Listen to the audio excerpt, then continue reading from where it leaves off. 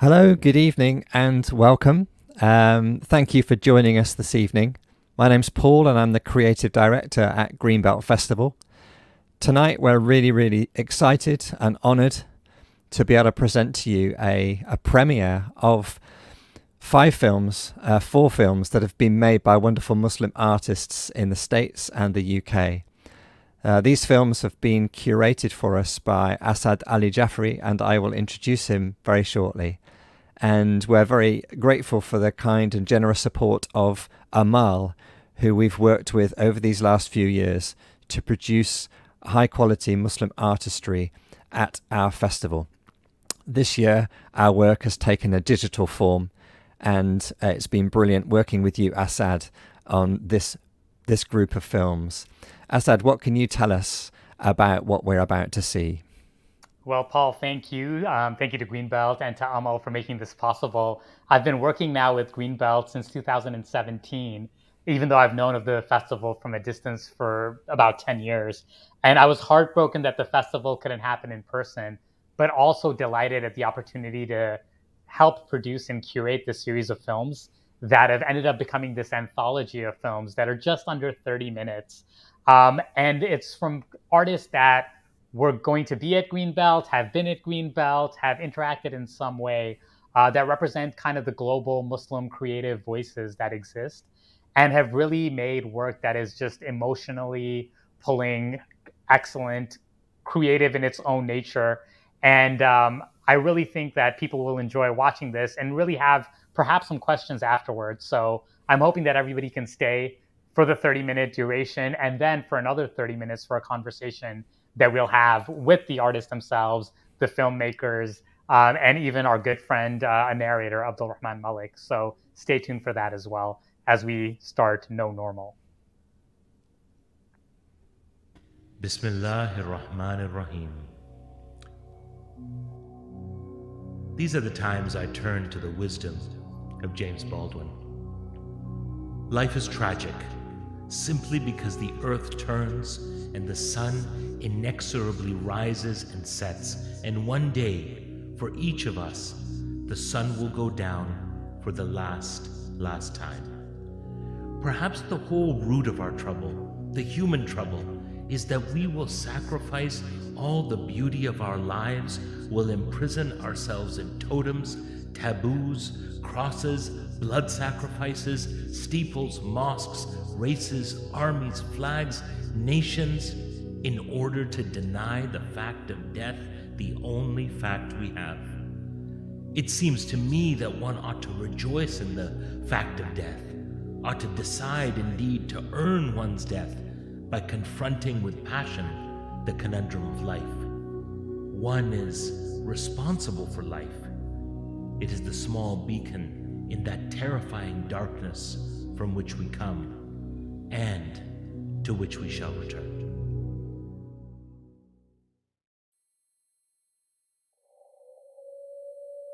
All we knew was darkness before we entered this world, and we return to darkness when the soil fills the hole.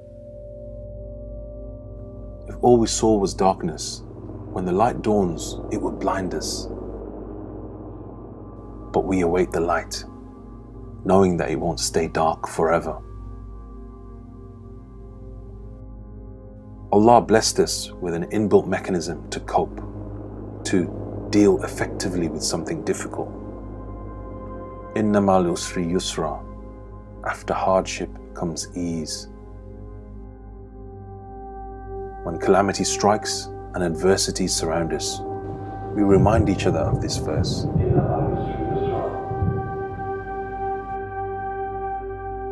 We watched as our mother slipped away in a COVID hospital ward. My sister yells via an iPad screen, "She's gone. La ilaha illallah, Muhammadur Rasulullah." This is the terrifying ride that you cannot say no to and walk away. The bell rings. Kids running around come to a standstill. I walk in holding my mother's hand and run to join the others. The teacher grabs me by the arm and shakes me violently, asking why am I still running after the bell has gone? My mum, an immigrant from Bangladesh with broken English, shrieks back, "You don't have to shake him like he's a dog." Silence from the teacher. I was 5 years old. Witnessing this strength, this experience stayed with me for the rest of my life. Although I've run from the questions of who I am as a son of an immigrant and a Muslim, sooner or later it will catch up with you and look you right in the face to ask you questions you cannot escape.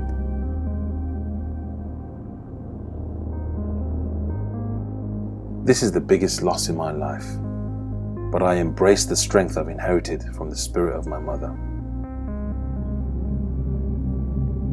It comes to us all, yet death is the biggest taboo in life. When it does happen, we crumble. Our minds can't comprehend it. Despite knowing it's inescapable, we are never ready for it. Continuing the legacy of my mother, I see as a sense of duty. The son of migrants who travel great distances to seek a new life, leaving loved ones thousands of miles away as they establish their homes and families elsewhere.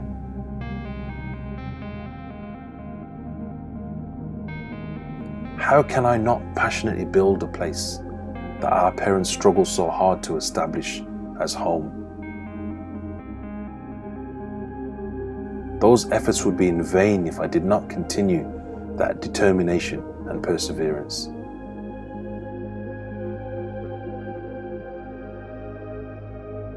My mother ran a fish and chip shop in Anderton Road, Sparkbrook. Prince Charles came to our neighbourhood back then, and it was the busiest day for our chip shop ever. 7 pence for a bag of chips. We made a whole £18 that day. Immigrants sponging off the system, they say. An Asian woman running a chip shop in the 70s. You find me an Asian woman doing that today in 2021. I know nothing but strength. This is why the biggest calamity in my life, the loss of my beloved mother, I have to continue to embody the strength of my mother. We continue to build for the next generations. We persevere, we fight, we win. I say to my kids, don't ever say you can't. We can, we will, and we must, in the name of those who struggled before us.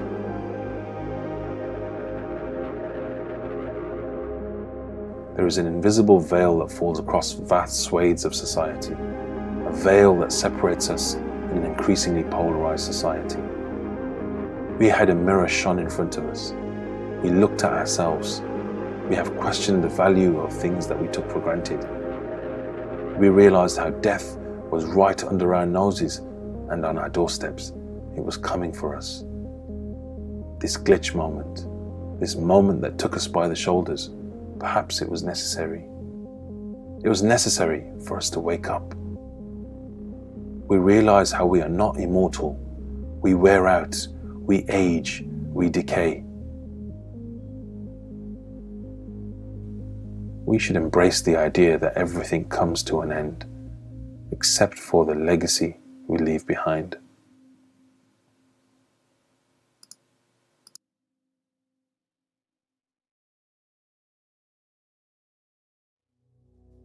As we approach the pandemic after times, Joan Didion rings true.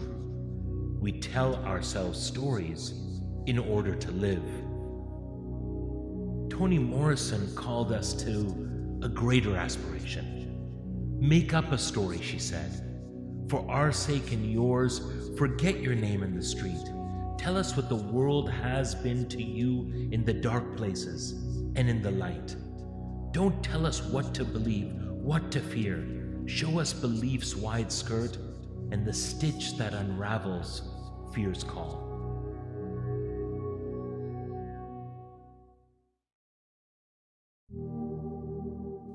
On one hand, makeup, on the other, a tool, emblem of sisterhood. Arms, struggle, home. We fought our way, earned the right to pop color on our cushioned lips, beautify the world with our gift, signs that we are here on the collar of white shirts. Pose for the gram, Pout with our friends, tell ourselves we are beautiful, and with our body make amends.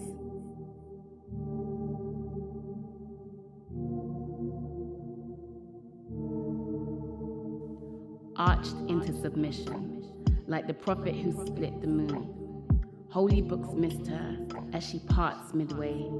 She grabs the roots, forages to the scalp, threads her finger through the forest, and untangles spirals wound.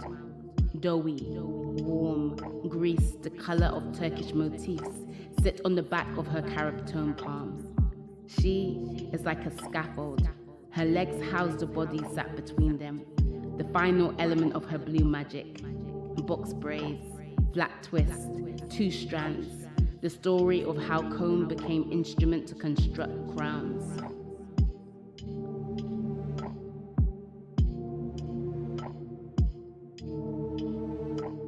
Girls who ride the number 18 bus in the 266, who are vegan some months but can murder a mixed lamb and chicken shawarma from Marouche on others, who love Reebok classics, gassing with their besties about their latest situationships, girls who wear red lipstick, listen to K-Tronada, Gets and Wu-Tang, who consider Mutta I Swear Down, and have a thing for dark-skinned dudes with thick beards too, dream of losing themselves in deserts where they wrap themselves in mofas and tobe, look like Hagar, Rabia el-Adawiya, and think about nothing but God. Black henna painted fingertips, flicking the balls from their vicar beads, as if on the other side heaven awaits. Cover their face, lower their gaze, sit at the feet of their sheikh and sing songs of praise.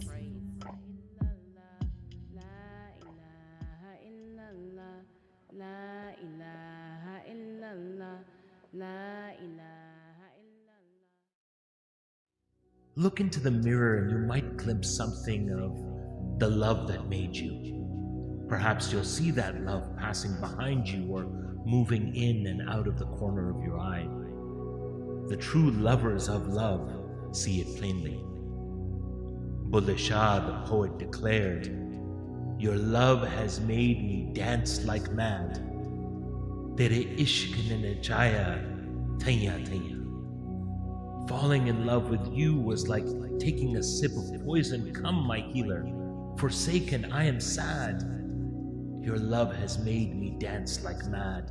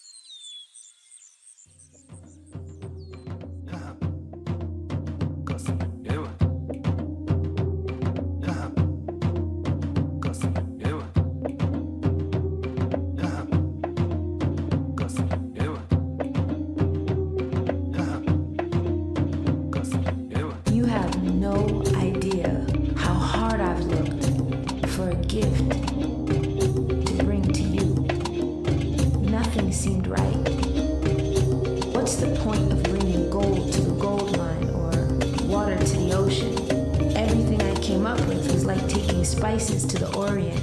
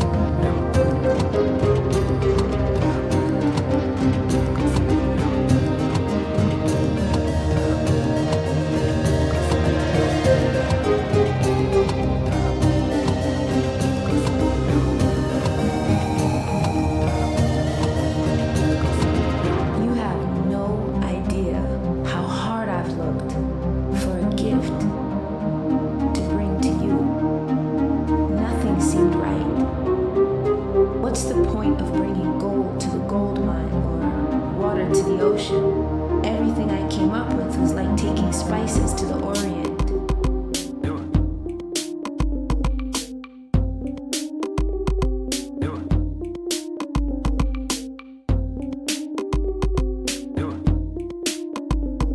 It's no good giving my heart and my soul because you already have these.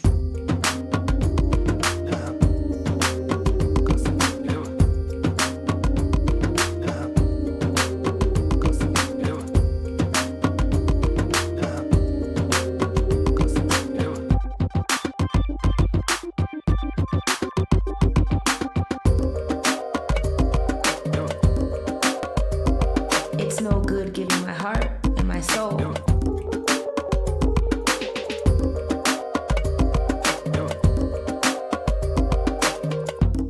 It's no good giving my heart.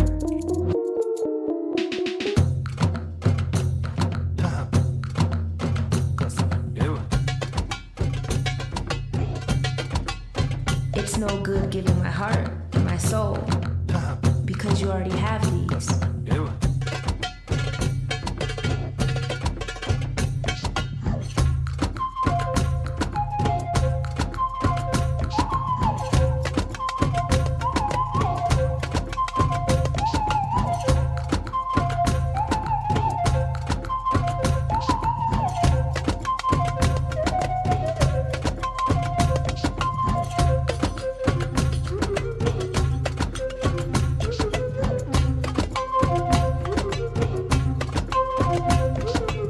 My heart and my soul.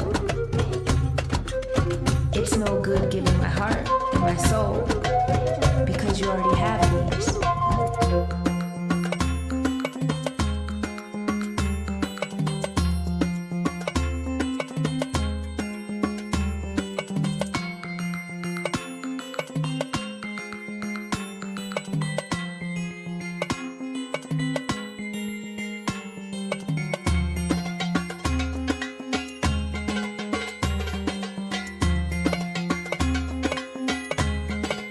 So I've brought you a mirror.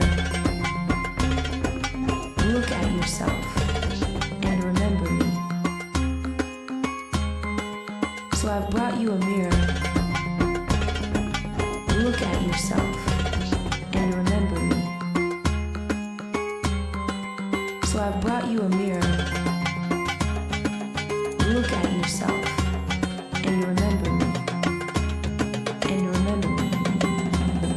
And remember me.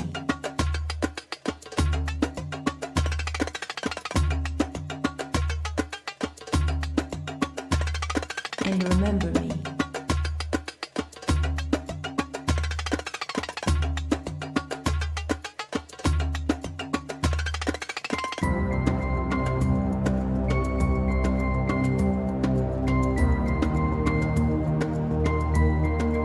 So I've brought you a mirror. Look at yourself and remember me. So I've brought you a mirror. Look at yourself and remember me.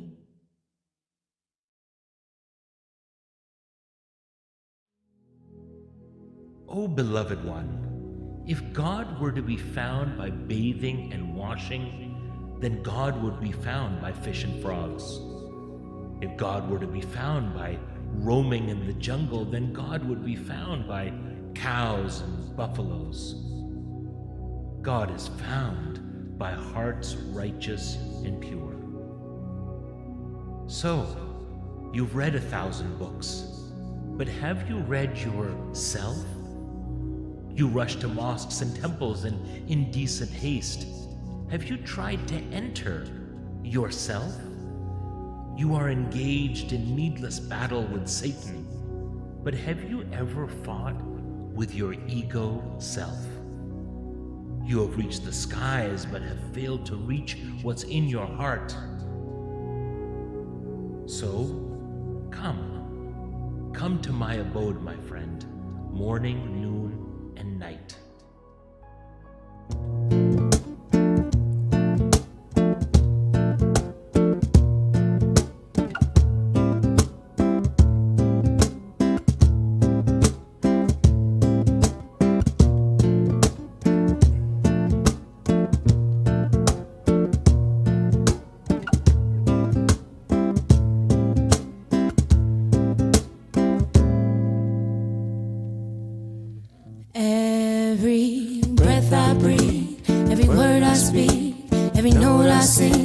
a prayer for you and a prayer for me to be strong enough to live for both of us.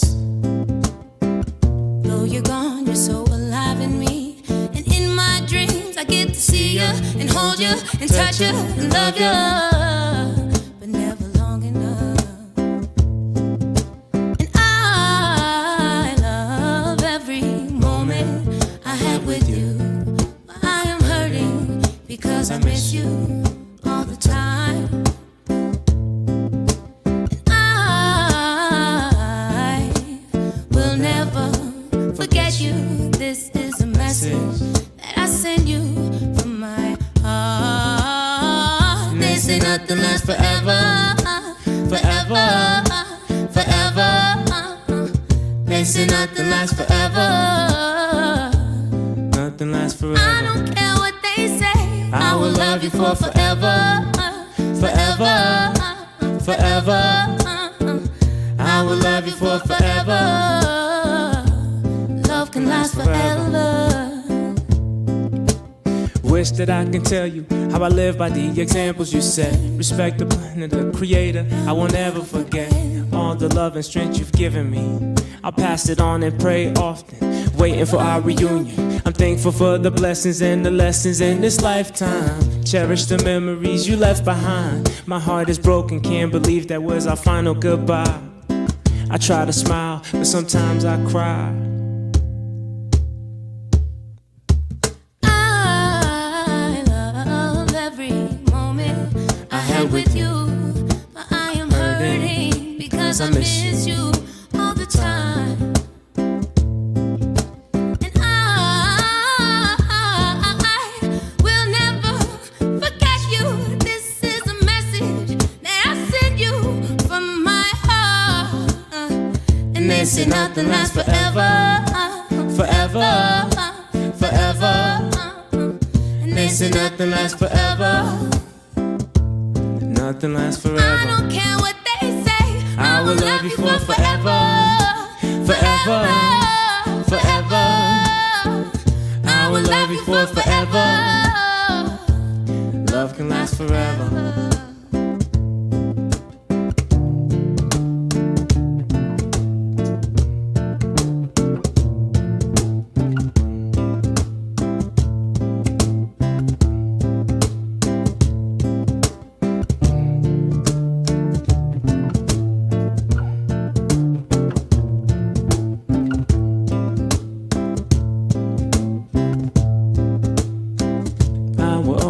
Love you. I will always love you. I will raise you up, And I will raise you up. and I will always love you. I will always love you. I will raise you up. Oh, oh, oh, oh. Whoa, oh, oh, oh. Whoa, oh, oh, oh. Whoa, oh, oh, oh. Whoa, oh, oh, oh. Whoa,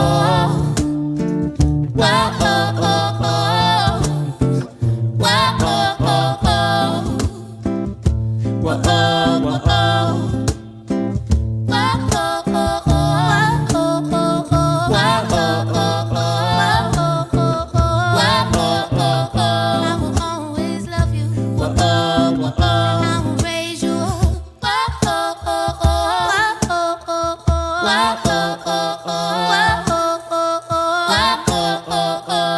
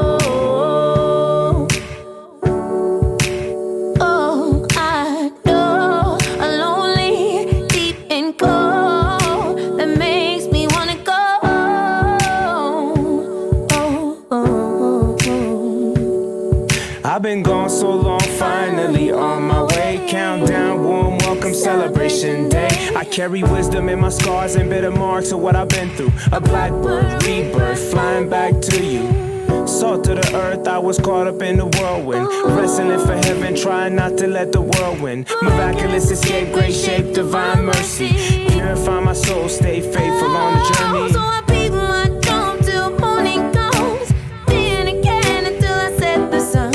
I sing my sacred song as a message on the way to tell my kid I'm coming home,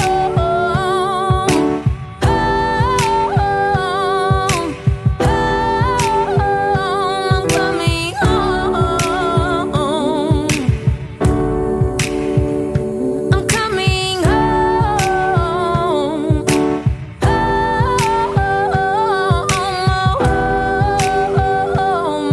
home. I'm coming home. I'm coming home. I'm coming home. I'm coming home. I'm coming home. And I have been away for so long. I have been so brave, I've been so strong.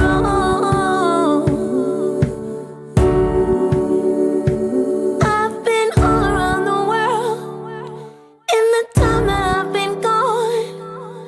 Now I finally come back to the place where I belong.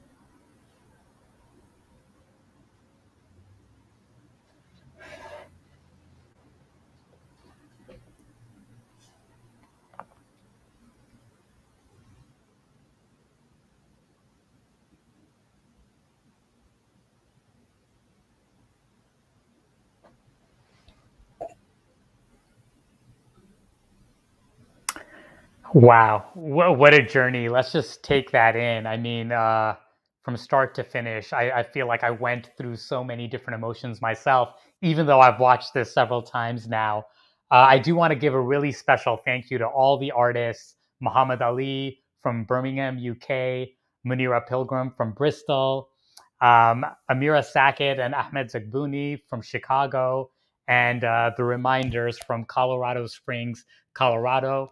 Of course, a shout out to my brother who's in New Haven, Connecticut, Abdul-Rehman Malik, who would be wonderful to join me here as a co-facilitator as we start talking to the artists about these films, what put to them, what had them, what they were thinking about as they went through this process. And Abdul-Rehman, we had a conversation with the artists initially, thinking about different themes, and we brought up things like ritual, we brought up things like legacy, and then we started talking about this idea of normal, going back to normal, and realizing that for us, there wasn't a normal to begin with. We didn't want what was so-called normal, which is where this title of No Normal kind of came from. But that was powerful, wasn't it? And thank you so much for threading those together. Thank you to Ahmed for actually kind of putting the entire series of films together in that way as well. This was a grand undertaking, but I think the results speak for themselves. Abdul-Rehman, I think you're muted for now. Sorry, Bhai. I was just going to say that Asad, shout out to the artists who we'll see in just a moment, and to Greenbelt and to Amal for supporting this process for you and curating it and bringing these incredible voices and creative talent and cultural producers together. I think as we were threading these together, and you kind of handed me these films quite literally and said, what do you make of them? these kind of themes of life and death and really life again came through for me over and over again. There was a lot of like closure, and there was a lot of opening, and it was amazing how those two things sat side by side in almost each of the films. Actually, I would say in all of the films, that this idea of the fragility of life, but the possibility of life and love. And I think by putting them together in the way that you did, and to threading them together in the way that the film did, was really, really powerful. Well, why don't we bring on the Reminders first and talk to them about those last two songs that were just, I mean, they connected so well to the beginning, but they also kind of ended in such a powerful note. Samir and Asia, the Reminders, welcome. How are you guys? Good. How are you? Great. Good. It's great to see you all as usual. It was great to experience that video once again. Songs that I'm familiar with, songs that you've probably sung many, many, many times, but seeing it in this context was really powerful. So thank you for sharing those with us. Absolutely. It's our pleasure. The thing is, we've sung those songs so many times before, and we've written them long ago. But in this context, it made it even more special. It was emotional even for us to perform them when it was time to record them. Even now, watching it in the context of the whole film, it was very special. Samira and Asia, assalamu alaikum. It's so good to see you, and it's so life-giving always to be in your company and to be a witness to the art and the beauty that you create. Samira and Asia, take us a little deeper into what you just said, because you said that these are tracks that folks have heard, you've sung before. What did make it different this time? And I guess in a way, how did you approach your own words and your own music? I guess in the context, almost under the burden of what I think we collectively have gone through and are continuing to go through during this pandemic period. Well, I think for us in particular with those songs, a lot of people have been suffering a lot of loss, but it's been a different kind of experience with loss this time. Generally, there are even rites and rituals around the way that we would let go of people who are passing away, and this time we weren't able to do any of that. So Samir and I decided that if you can't go back, you have to go forward. Right. And so for us, we spent a lot of time. That's why we wanted to choose a setting of nature in a garden among things that are growing and blooming, right? Amongst so much like sadness, and people are dealing with heavy emotions, depression, and we've all been dealing with loss and death and things like that, to go to a place where life is really thriving. And as far as coming home, a lot of times we think of home as our residence, but for us, the place where we felt most centered through all of this is when we were in nature, right? And recognizing that you are a part of something much larger than yourself, and everything moves in its divine order, in divine time. And making sure that when we talk about no normal, when you have no sense of normalcy, it leaves a tremendous amount of room for possibility, right? So a lot of people have taken from this, we didn't want to take the heaviness without having the muscles to show for it. And I think one thing that we've navigated is we've really adapted to our situation and developed strengths that we didn't know that the muscles were even weak, and that was incredible for us to be able to do as a part of this project with fellow artists, and to be able to have our interpretation and be comfortable and rooted in our interpretation and not have to explain it to anybody. The art itself is the explanation of our condition. And as artists, I think sometimes people, forget, even in talkback sessions, sometimes all of the emotion and all of the poignancy and the expression is in the art itself. And sometimes we're equally as surprised by what it is we express and the way that we express it as the people who are witnessing it for the first time. Wow, that's profound. I mean, and you just talking about the emotional nature of your work, and also kind of utilizing pre-existing work in a sense in a new way is really powerful, because a lot of us are having to do that in our lives in so many different ways. And I think what I love about you both and your music is that it's not just like, here's a song with this one kind of simple emotional angle to it. It's complex, right? It's all of those things at once. And even just listening to Forever Again now, and then to Coming Home, unintentionally, it related me back to Muhammad Ali's piece in the beginning as well, especially with Forever, and then with Coming Home as well. And that wasn't necessarily something that we sought out to do, but it all connected so well. But I also find that in your music and in those songs in particular, I can feel so many different things. I feel a sense of longing, sometimes a sense of sadness, but then a sense of peace and contentment, and all of that together, right? Right. So thank you for sharing those with us. And I'd love to hear anything else you have to say about those two particular tracks or the process that you all are in right now. Well, when we're creating things, one thing we always say when we create is we create for only 3 reasons. One is to learn something. The second is to feel something. And the third is to learn how we feel about something. So when we were doing these pieces in particular, we had to really sit and think about how we felt about not having any reference for the way we were supposed to move and operate or the way we were supposed to express ourselves. And it gave us a tremendous amount of freedom. And when we were talking to Mohammed Ali, we were talking about how in loss and grief, all of the standards for how you move about those things had been kind of snatched out from under us. So we got to create new rites and rituals around things like that, you know, in the ways, and had to be really creative in the ways in which we honor people and process our emotions. And that's just us being genuine, you know, and honest with our art and expressing it the way it reaches us and the way it comes from us. So, yeah, you know, that's how different, even Muhammad Ali Airsaw, he's in a different part of the world doing something completely different, you know, expressing himself in a different way, but it all still ties in.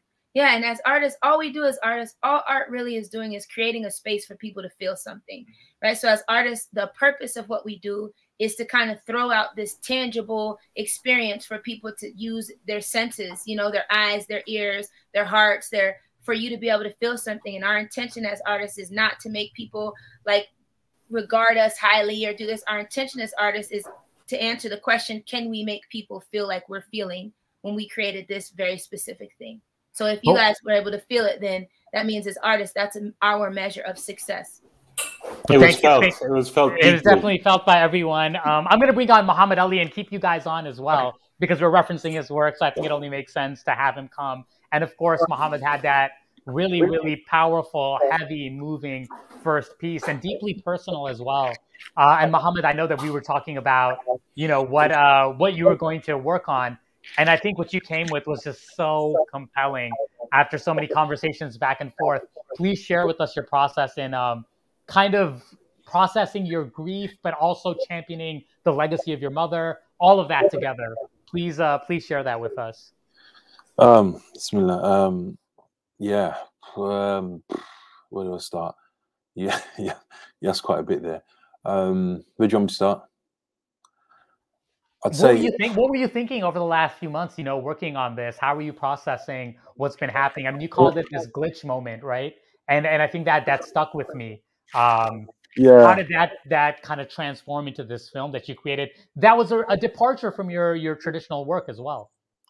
Yeah, I mean, I think the normal look. One thing I was super conscious of is that COVID and talking about the pandemic and how we're feeling, how we're coping. I think we're COVIDed to death, really. And there was a point when we're kind of coming at the back of this, where many were like, we don't really want to talk about it anymore. Let's move on. We've kind of talked it to death.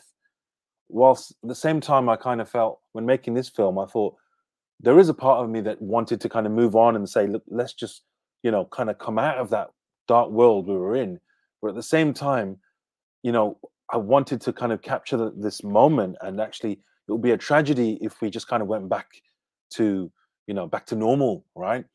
I've been saying quite vocally actually that in the UK, in terms of numbers of deaths, that, you know, 125,000 plus deaths, including my mother's, would be in vain if we went back to normal, right? So this is what kind of inspired me to really kind of go heavy in the film that I made. In fact, it went beyond my own normal because I didn't want to respond.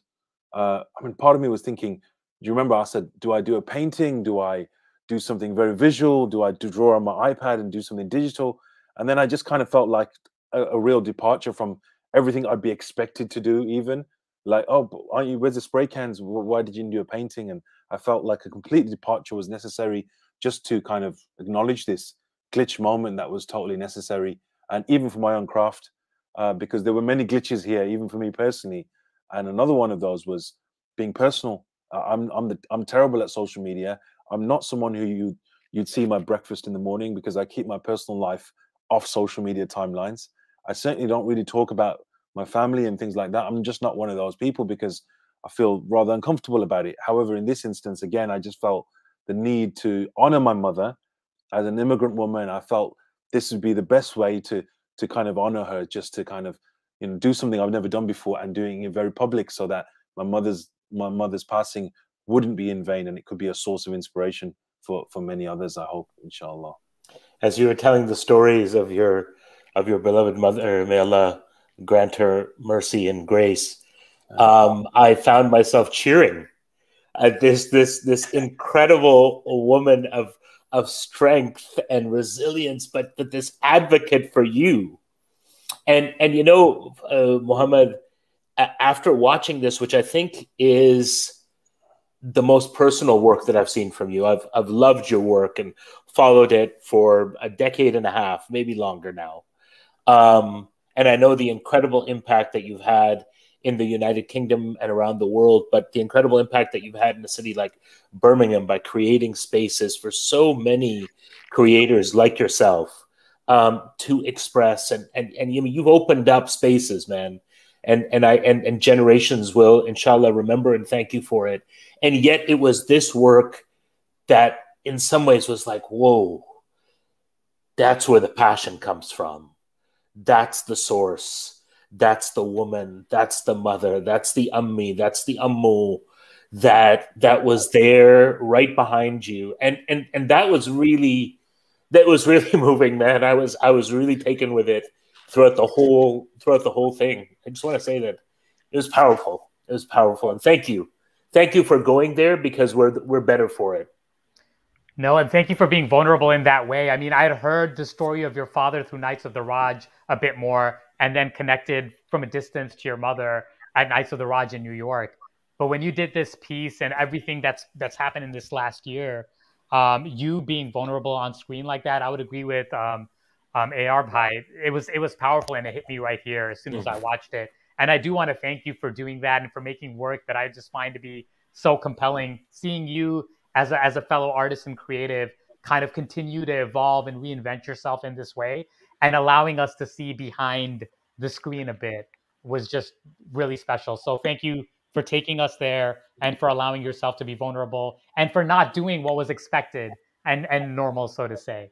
And for embodying your mother's courage and all the characteristics that you regard so highly. You were able to embody all of those characteristics and, you know, have everybody feel the presence of your mother through you, which is how we honor our parents in the highest of ways. And as artists, you know, a lot of people, when they have proximity to death and danger, they get very risk averse. But as artists, it reminds us that we have to take risks, because the most important thing for us to do is to tell the truth, right? And our authenticity and our ability to be genuine a lot of time involves a tremendous amount of risk. And the more comfortable we get with acceptance and people being familiar with what we do, the less likely we are to do that. And sometimes when we're presented with a difficult situation, or we have proximity to something that scares us, we create in ways we didn't know we were capable of creating in. So Muhammad, that, mashallah, that was beautiful. You honored your mother in the highest of ways by letting us know her through you, her courage, her tenacity, her vision, her beauty. So you're more reflective of your mother at this moment, probably than any other moment that we've gotten to encounter you. And I feel like I know her more deeply as a result of this work. So thank you for sharing that with us. And one thing you mentioned about the legacy too, you know, that legacy goes on through platforms like this and art like this that keeps going, and more people get to experience it as well, not just the, you know, the six, seven of us, or however many are working with this. And project. brother, the beauty in that work, you are your mother's son. You are your mother's son, and you will always be your mother's son. You know, and what the way you're representing and showing up, you are your mother's son, and this is how you're showing up in the world, and that's alhamdulillah. Alhamdulillah. Thank you so much. Thank you. Let's bring in Muneera to the conversation too, because I know her work, her poetry, the words that she decided to use for this in particular come from a deeply personal space. I think that's not just evident in the use, again, of the mirror and the reflection, but just what you're analyzing for yourself. And I'd love to hear what made you choose those particular works as we had these conversations, especially about ritual and legacy and ideas of normalness in this world. So first of all, just to say, it's such an honor to be here with all of you, like, and seeing your work for the first time. I'm so glad that I am seeing the work for the first time, because I'm truly in awe, and it's lovely to be in this state while like witnessing this. So thank you so much for that. In regards to my work, so I called it Inheritance Suite, right? And I used 3 poems. So one poem was called Blue Magic, one poem was called Red Lipstick, and the other poem was called Mo for Tobe. And I think really the reason I chose those 3 poems is because I was frightened to choose those poems. Like, as a Muslim girl, what does it mean, you know, to want to wear red lipstick when you have, in Britain particularly, where you have like this contrast of people, and maybe not just as a Muslim, maybe even as a daughter of a Christian, maybe even just society, when we're living in this society where people are told what to wear, how to look, how to dress. But then there's something that like women have done, and not just women, but people have done. They have beautified themselves. And actually, in these times of struggles, in these times of, of losing, in these times of even times of joy, some of these times, this time has been joyful also.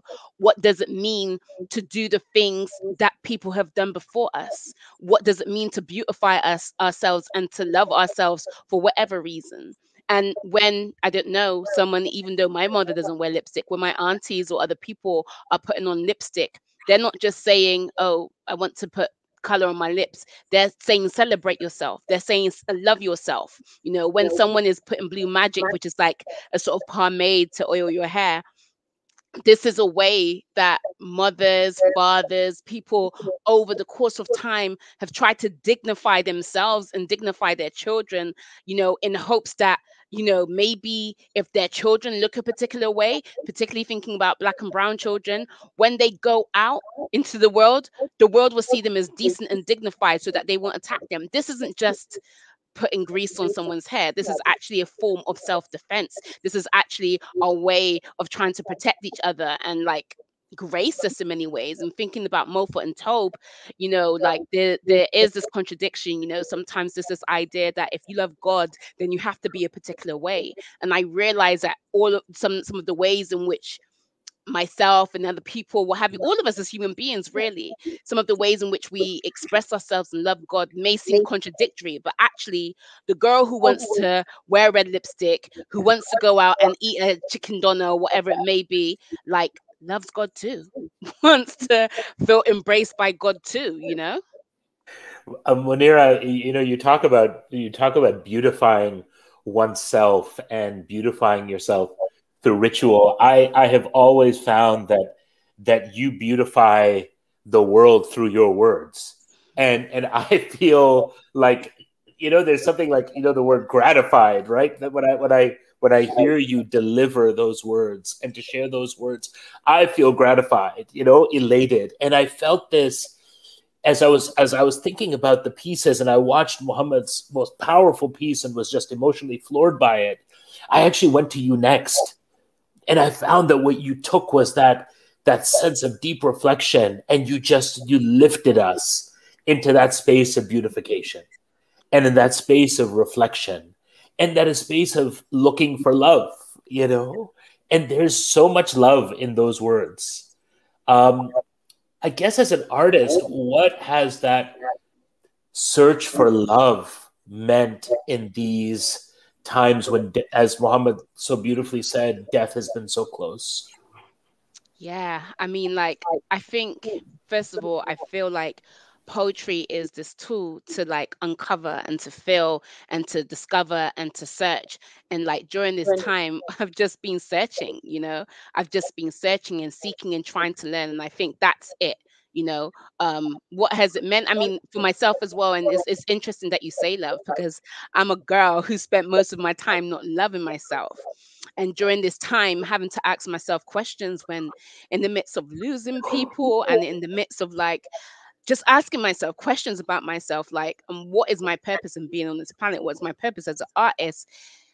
I don't know. I've just been open. And I think it is a process of like being open, of laughing, of mourning, of, trying to experience joy and all of these different things in my life. But in this time in particular, I don't know. It's just something that has motivated me and that has moved me, and something that I try to do. I'm now trying to be conscious of doing that, not just doing it haphazardly. I'm allowed to feel. I'm allowed to be. I'm allowed to just experience. You know. Muneera, thank you so much for that. I mean, that concept of self-love is just so powerful. It comes through your words, it comes through your film, it comes through you right now. I want to bring on Amirah and Ahmed as well, because I think Amirah's piece, Latif, of course, speaks so much to that idea of self-love, but also in particular because we were watching your film together and listening to your words. And I just saw this reaction and response in Amirah as well, right? As we were listening and certain words stood out to us. So Amirah, if I may put you on the spot, I'd love for you to reflect on that, of the words you heard and what you saw from Muneera as well. Assalamu alaikum, everybody. So I definitely I'm really happy to be here. I think when we came together as artists to talk about the pieces we were going to do, everyone mentioned ritual, and that stuck with me too. And so when I choreographed Latif, I had this idea of ritual, and also the ritual of dhikr, right? So the remembrance of Allah, and saying in particular, Ya Latif, right, over and over again. And that became part of my piece. But definitely, like in each of these pieces, things resonated with me. So like in Muhammad Ali's piece, near the end, he mentions that mirror, this is like serves as a mirror for us. And then of course in Muneera's piece, like the reflection. And I think that like those different elements like tied us all together, which was so amazing to see. And when I came up with the idea for Latif, it actually was a year ago. I had the poem picked out, and then I asked Asia to be my voice of the poem, which she is so beautiful and I love her. And so she sent me, her voice. And then I sent it to Nevin, who made the beautiful music of Latif. And so I had the musical track. And all year long, I didn't quite feel inspired to create the piece. I was going to create a piece for stage. And then Greenbelt happened. We all met. And I thought, how can I tie in this piece with, the topics of the pandemic and things like that? And how do I tie in that poem with Ya Latif, which I wanted to incorporate as well. And I feel like this year was hard for all of us, the past couple of years. And I lost my older sister this year. And I think that's why I couldn't create. I felt just really depressed. But Ya Latif is what I was saying next to her while she was sick and dying, and I kept saying Ya Latif, Ya Latif, Ya Latif. And so I think that partly this film and the ritual behind that was comforting, and the peace that it brought to my heart was comforting. And so in Latif, you see that character struggling, right? At first she's cool, she's doing her ritual dance and she's feeling at ease, and all of a sudden she's thrown into this forest. It's dark, she's lost, she doesn't know what direction. And then my guides show up, and that is Carolyn, my heart, and Poppin' Chuck, two of my crew mates who are poppers here in Chicago. And those were the guides, you know what I mean? And that's like Allah, like answering your prayer, right? Like you have two paths to choose, and he tells you no to this one, you're going to have to go down this one. And even though that path was difficult and I struggled, I came back to my ritual. I grounded myself and I remembered who I was. And in the mirror reflection, you see not only the reflection of Allah, right, is what Rumi was talking about, but the gift of the mirror was also the reflection for me personally of the loved ones who have passed away. They are still in my face. They are still in my being, and I carry them with me every day. Amirah, thank you for that. And thank you for walking us through that, for continuing to use Maulana Rumi's words in your pieces as well. Something that you said stuck out to me, and this idea of loss and us all having felt some sense of loss, right? Really personally in our lives, but also in some regards, us losing something intentionally, us letting go of things intentionally as well, and coming back to perhaps what the essence is for us. I saw that in all of the films, and I see that in all of your work right now. We have to wrap up, but I'd like to get any last reflections on that from anyone about what it means to lose things that are important, but also lose the things that you don't need in order to kind of help redefine yourself. And maybe we can get a comment from everyone as we wrap up this session.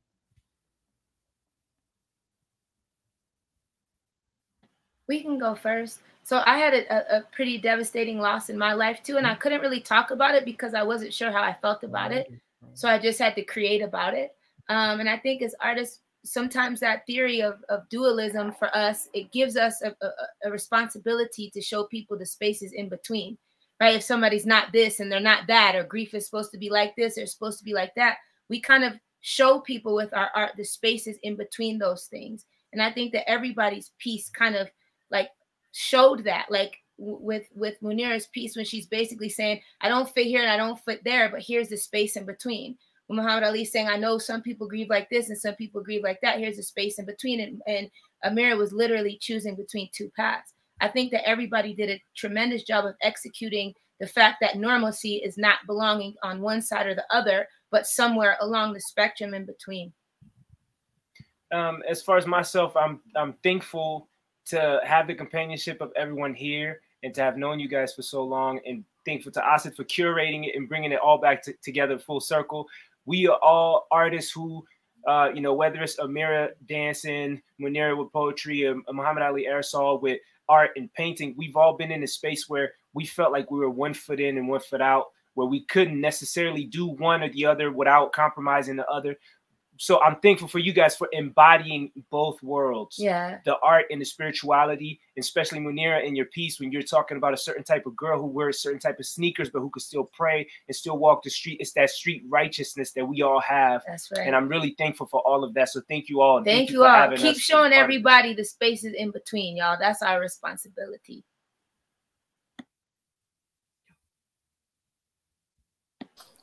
Asad, you're muted. Sorry. Ahmed, I'd love for you to kind of reflect on the whole as somebody who was able to watch each of the films, get to know them intimately, and then, of course, have a hand in putting everything together, plus working on multiple components. You know, what do you see in terms of the through lines and kind of threading it all together? First, assalamu alaikum, everybody. How y'all doing? And thank you, everyone, in the comment section. I can see a lot of beautiful comments right here.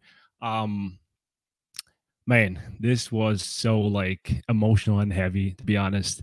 When I first when first Asad told me about this whole work, I was like, oh my God. Well, we just finished Latif, and Latif was kind of like emotionally like, you know, impactful and heavy. And I was like, oh boy. And we started the process of like just figuring out what we're gonna do with all the films and stuff like that, and mapping kind of like the whole like film structure, and honestly, this, I would say this is one of my favorite film works that I've like so far worked on. And like I was watching Muhammad Ali's film, and it brought back a lot of memories. Honestly, me myself, I lost my grandma because of COVID, and it was hard. So I felt that, and I was like, I gotta edit this, and I gotta direct the whole thing and put it together. And it wasn't easy, but at the same time, it was beautiful. It was fascinating. I was like on a roller coaster of like just emotions. And I had to kind of like, this is gonna be here, this is gonna be here. And the beautiful thing, having like this really helpful and like professional team, have like Asad, be honest, he was like really there. Abdul-Rehman too, Amirah, and going to Latif was like a really like beautiful piece to work on. Every time Amirah would give me these ideas to go like, hey, I have this idea. I want it to be a film. And I'm like, all right, let's do it. We did the first piece together. It was Sakina. Sakina got 3 international film awards. And this one, Latif, I was like, oh my God, I really want to do something like this. I want to go longer with films. I want to have like longer films, not just shorts. It was a short film, but it was longer than the one I did before. So I was like happy about that. And I felt like kind of like that was a challenge too. And working on the entire film, that was also a challenge because like I kind of like went further.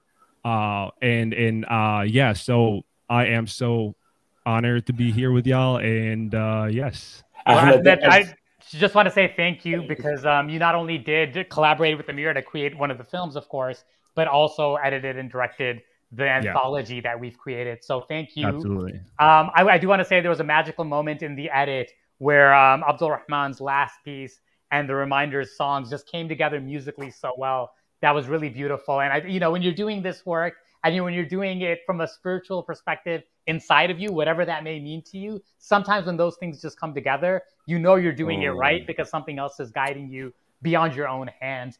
Muneera, Mohammed, I'd love some last words, and then maybe Abdul-Rehman Malik can have our closing kind of synopsis for us. Muneera, over to you first.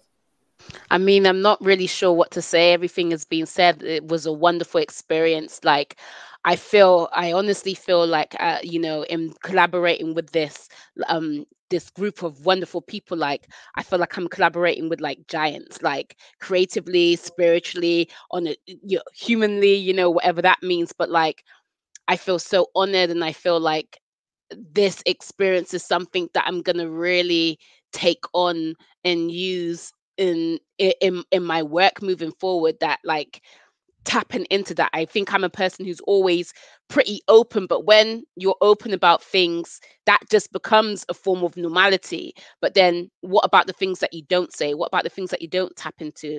And like this space has allowed me to be brave, and like watching all of you being brave and talking those things is just something that goes beyond art. It is on a real soul level. So again, I'm just really thankful.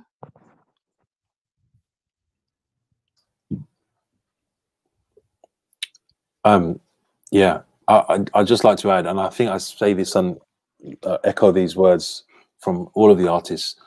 Thank you, Asad.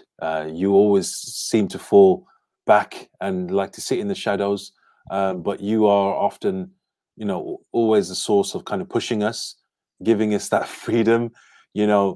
My God, do not underestimate what you bring to the table, which is bringing all these artists that have met most of you, and you've kind of globally brought these like-minded individuals together, and the synergy, and curated it so beautifully.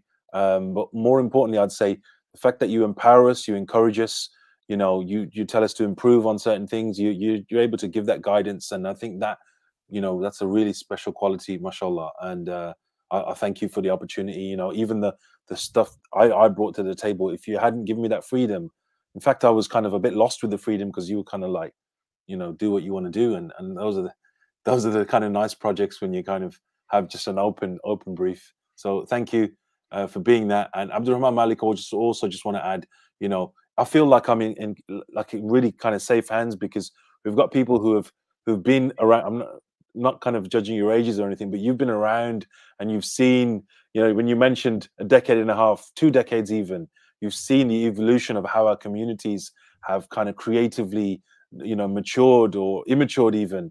And it's just really nice to be in those hands of people who've seen the journey and seen how it's evolved.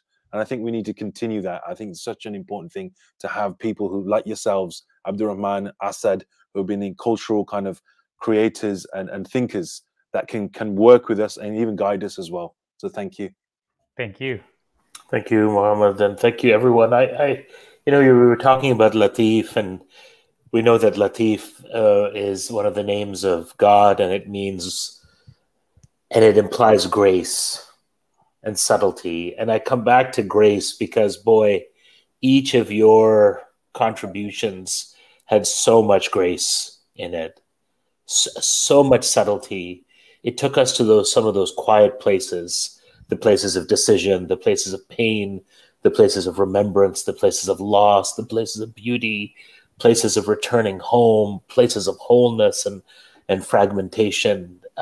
This was all lutuf. This was all grace, really communicated as if you were one, and yet we were all over the world and all these different places we were in. And I found myself turning to the poetry of people like Bulleh Shah and to James Baldwin and Toni Morrison and finding that all of these creators across literally centuries, right, Asad Bhai, were all looking for grace, weren't they?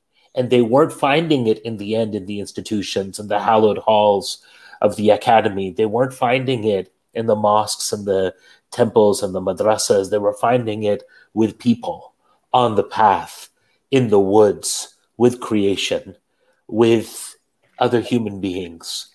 And they were finding it in themselves. And I think that depth of going into ourselves, and what you have all done by going into yourselves, reading yourselves, as Bulleh Shah would say, read yourself and you'll find the answers, because all of that divine stuff is just woven into us.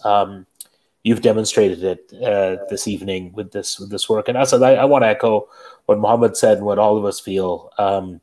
You've been an incredible global force for a long time, a convener, a visionary, but someone who, with a great deal of love, gives and convenes space for people to go farther than they knew they could go. So thank you for curating, and thank you for bringing this together. And what a beautiful project. And I'm honored to have been just a small part of it with all of you. Well, thank you all, and I want to reflect that thanks as the mirror has shown us, because all of you have made this possible. All of you are always wonderful and great to work with. In the same way, I want to thank Greenbelt and Paul Northup, because they've given this platform to us as Muslim artists, as other artists, and have always just been really open. And Paul, especially, a great thought partner. And for years now, I've kind of seen this manifest. So I want to thank him as well, especially, but Greenbelt Festival as a whole. I do want to thank Amal for having the vision to continue supporting Greenbelt and this work. And thank everyone for tuning in and watching as well. This was no normal. It will be up and alive, so you can come back to this, share this with your friends. Thank you all for tuning in. Have a good rest of your day and a good rest of your night. Thank you. Salams, everyone.